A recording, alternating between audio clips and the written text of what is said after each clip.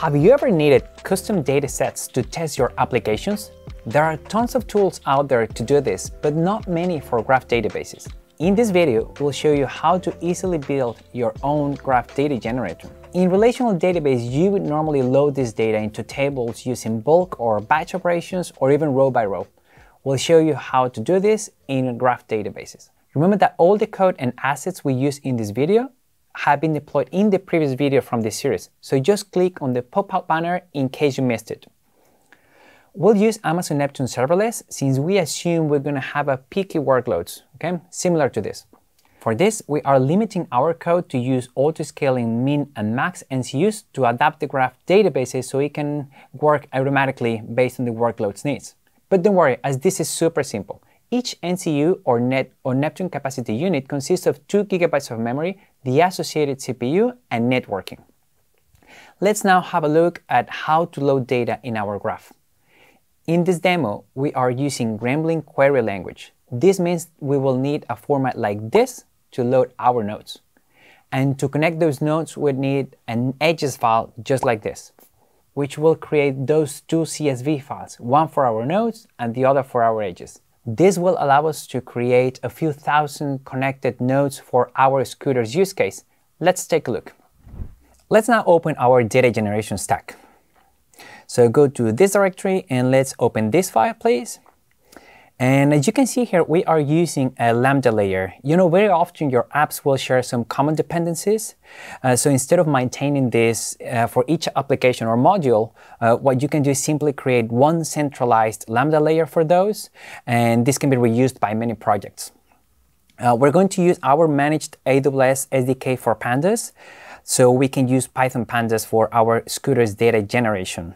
Just bear in mind that for larger datasets, most likely Apache Spark or Polars will work better.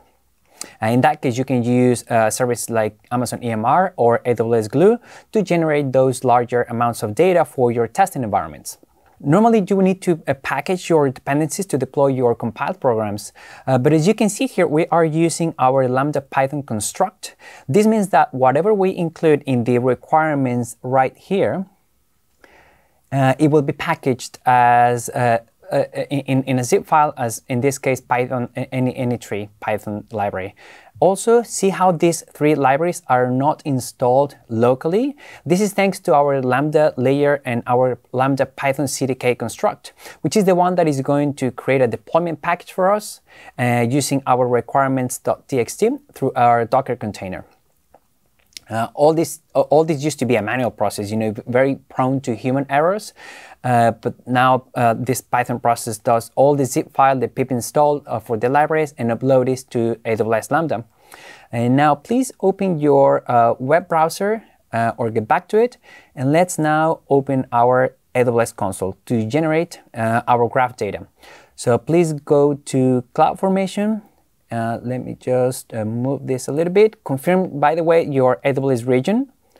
And if you go to the data stack right here, let me minimize this and go to outputs. And this is the function that we are going to execute to generate our nodes and edges in Amazon S3. So what you can do is you can just copy these values somewhere.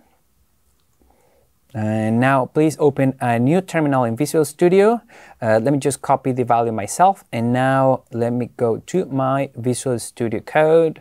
And let me close these 2 tabs. And please open a terminal and load our environment. When we have done that, now make sure that you are using the correct CLI profile and that this is pointing to your CDK environment. So let's call our data generation function here. But first we need to collect the name, as I said, from the stack output right here. So let's just copy the name and paste it right here and run the Lambda function to generate the data. So let me just add the profile. This should take a couple of seconds, so it's now running. This will create the nodes and edges for our scooters in the S3 bucket we have created. So as you can see, that has finished. with a status code 200, which is normally a good sign, as you probably know already. So let's open the CLI output just to make sure that the Lambda response look clean. As you can see in a really bad format, is that we have successfully generated that scooter dataset to be eventually loaded. It's also giving us the located where this data has been generated. Cool, so now we have the data for our graph. Now that we have our nodes and edges files in CSV format stored in Amazon S3, we are now ready to load these graph datasets into Amazon Neptune. Open your AWS console and let's load our nodes and edges. So let's go to CloudFormation. Let me just minimize and open the Neptune data stack because we are going to need the output from there. So let's go here. Let me just increase this a little bit so you can see a little bit more clear. Perfect. And now open another console with Amazon Neptune and go to Notebooks and now open Jupyter environment. If you never worked with Jupyter Notebooks, feel free to pause here and go to the documentation for Jupyter. It's an excellent way to code and visualize at the same time to document your projects. Also very useful to share the code and knowledge with other teams through its web application, as you can see right here. So what I'm going to do is I'm going to create a scooters folder. You can name it as you want. So let me just create that 99 scooters. Let me do it that way. And now I have my new folder. And what we need to do now is in the project that you have cloned, you will see these Neptune notebooks right here. So what we need to do is just to drag and drop this one, the 01. So you can just open this in the File Explorer. So basically just drag and drop as I'm doing right now.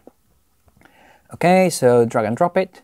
And now just double click on the notebook and let's just start running this. We're going to execute each cell by pressing Shift Enter.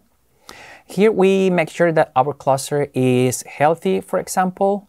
As you can see here, this is showing the cluster we have created with some additional details. For example, if we are pointing to the correct endpoint, in this case the writer endpoint and not the reader endpoint. That can be very useful, for example, for read-only applications. And in this case we are pointing to the writer, so that's the correct one. Let's now insert two nodes just for you to get an idea of what we could do here. So we are just inserting here a scooter with the property ID XYZ and the fuel percentage to 26 as a second property. Let's now add a scooters warehouse. In these two cases, we are adding two vertices by specifying their IDs. We could ignore this and Neptune will create one automatically for us. Okay, and in this case, I'm adding the IDs manual so we can see below a clear example. All right. So we're also adding the location in this case, as you can see here, in the warehouse located in Cambridge. And we're going to specify that this scooter XYZ is at the warehouse in Cambridge. That means that we are adding an edge to connect these two nodes. Let's have a look and let's run it.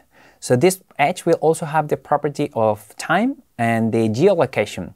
So let's execute this. And now what we can see here is, let's query that specific scooter, the one that we have just created. Let's go to the results. If we go to graph, this is thanks to the path method that we are using. We can see this visualization. So let me just move this. And we can see this scooter XYZ is at 26% fuel, and it's actually right now in Cambridge.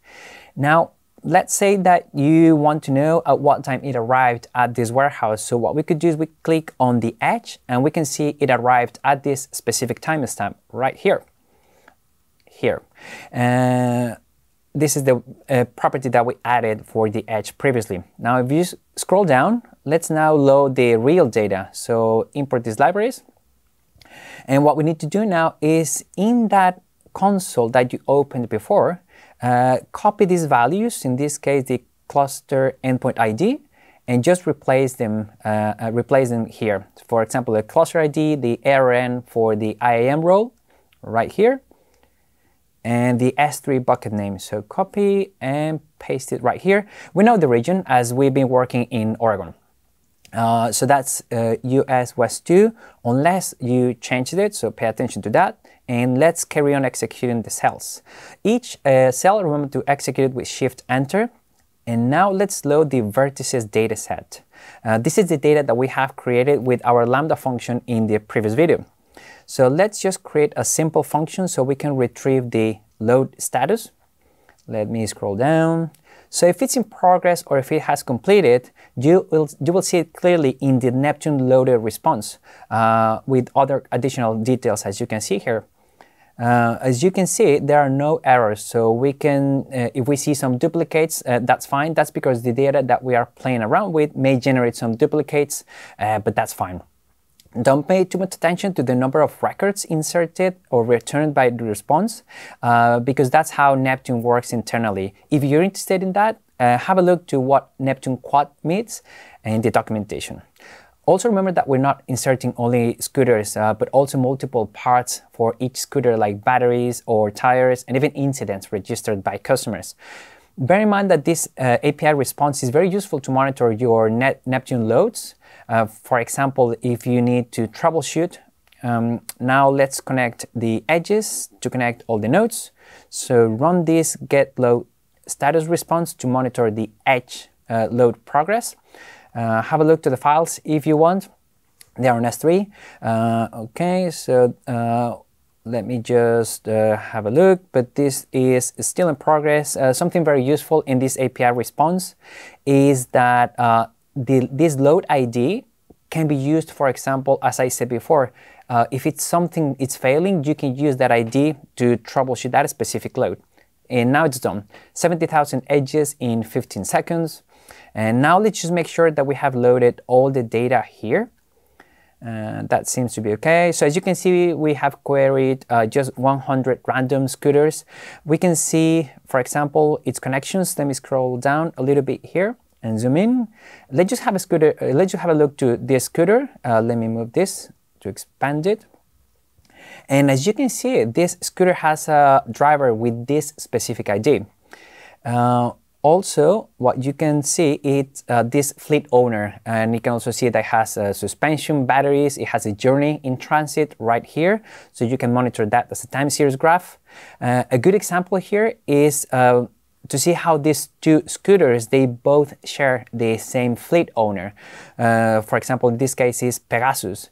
So that's the company that owns these two scooters in our fake company. So let me scroll down a little bit. Finally, we can see 50 random scooters here that had any incidents. So let's have a look. Have a go if you want and query your own scooters. Let me zoom in. So you can see here this scooter, let me just move it, it had an incident, and that incident actually has a legal case attached. So you can see further details about that scooter, for example. Have a go yourself again and write your own queries. Now, in this part, this is entirely optional. This is to reset the database. Have a look to the documentation right here, but this mechanism basically deletes the entire graph. So all the data that it's in the Neptune database will be deleted. So for example, if you want to reload it again with your own data, just to practice, is very useful. You can execute it, of course, but it's not recommended to execute it if you have loaded other type of data in this cluster. So what we have done here is analyze the graph data and visualize it using our Jupyter notebooks. Thanks for watching. Have a go yourself and create your own graph. Let me know in the comments if you have any questions at all. To learn more about Gremlin query language, why not check out the online book Practical Gremlin by our AWS colleague Kelvin Lawrence. The link is in the description below. In the next video, we'll use generative AI tools such as Amazon Q to query our scooters graph.